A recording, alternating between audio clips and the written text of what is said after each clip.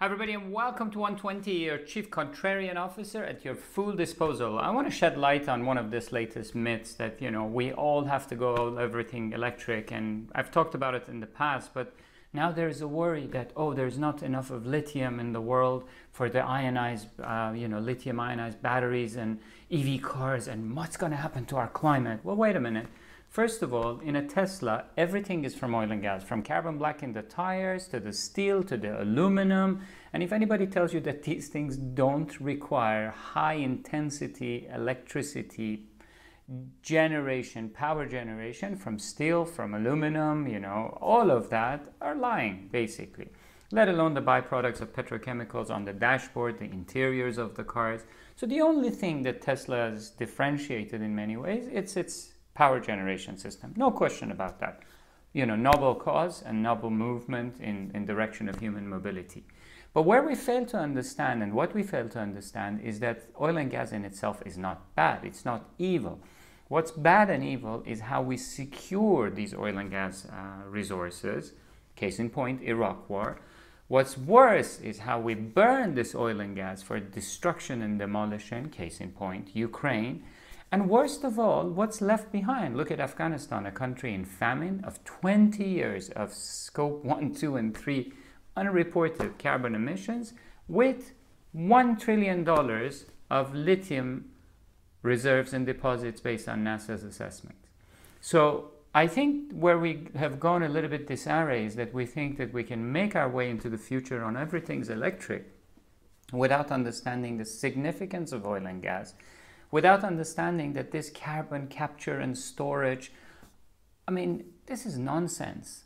The rate in which we're producing carbon, no carbon capture storage can, catch up, basically. Maybe part of this electric movement should be as well an electric shock for ourselves in order to understand the significance of the way we're wasting energy in conflicts, in wars, and we're barking at the wrong tree.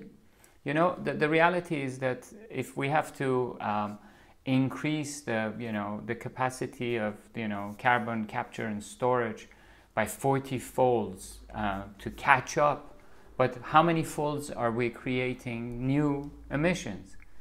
The cost of carbon capture and storage per ton in cement is anywhere from $60 to $100 a ton. Just think about the amount of cement and concrete structure that we have demolished in recent wars and the ongoing war.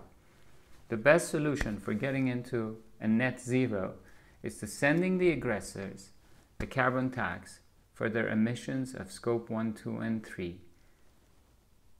Otherwise, we're in one day, BlackRock is voting against climate change resolutions, one day in favor. We have to wake up and smell the roses. We're barking at the wrong tree, and whether you go head to head with that tree in a Tesla or in another car, no airbag can save us from this fallacy that we have got it right and we are capturing carbon. No, we are not. We're generating much more than anybody can imagine, and not from the conventional ways that you and I use for heating a house or driving your son or your daughter to the school. The key question is the emission of conflicts and wars. The rest is just nonsense. Do subscribe, see you soon, and keep well.